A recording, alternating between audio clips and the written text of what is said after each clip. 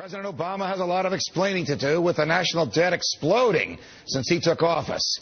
Take a look at this chart showing the amount of debt increasing. Almost $50,000 every second ticks away on the clock. Liberal economist Paul Krugman of Princeton University and the New York Times is, of course, out with a new column to provide ideological cover for the president's profligate ways, arguing that, quote, debt doesn't matter and we should spend more, not less. Joining me now is Professor Krugman's arch nemesis and free market economist, Professor Robert Murphy. Bob, it's a pleasure. Welcome back to Freedom Watch.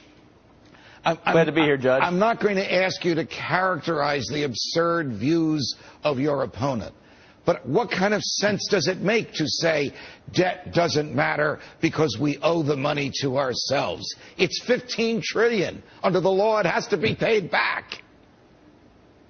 Right. Well, this is just another example where the average person thinks about this intuitively the right way, and the PhD economists come in and overthink it and get the wrong answer. So what Krugman has in mind, he's thinking, look at our grandkids 100 years from now, if the government taxes some of them to pay off the bonds that other of our grandkids hold, that doesn't make the generation poorer or richer, right? Because it's just a wash.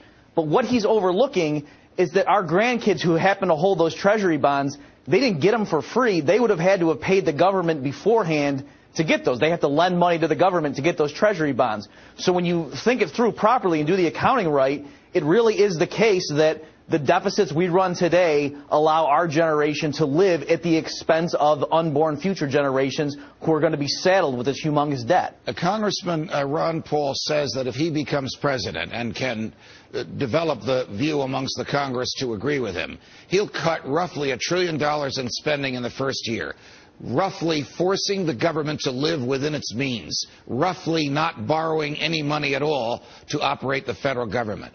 How would the government not borrowing another $1 trillion every year actually help employment and help prosperity? Well, I think the best way to think about it is just to realize that when the government spends money, it's not just a flow of dollar bills around.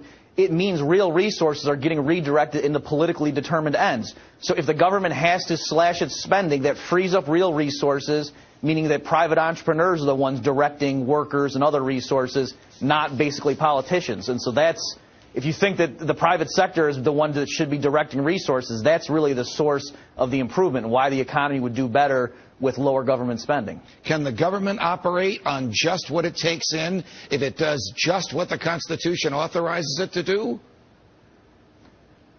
Oh, yeah, I think there's plenty of scope. I mean, I've written articles and so have other people showing if the government just slashed all sorts of things, there's all things you could cut down where you could easily live within its means. I mean, the government takes in far more revenue now than it did even in the first term of the Bush administration, back when lots of people, including Paul Krugman, were worried about him spending too much and not worrying about or not taking care of future generations with the big deficits.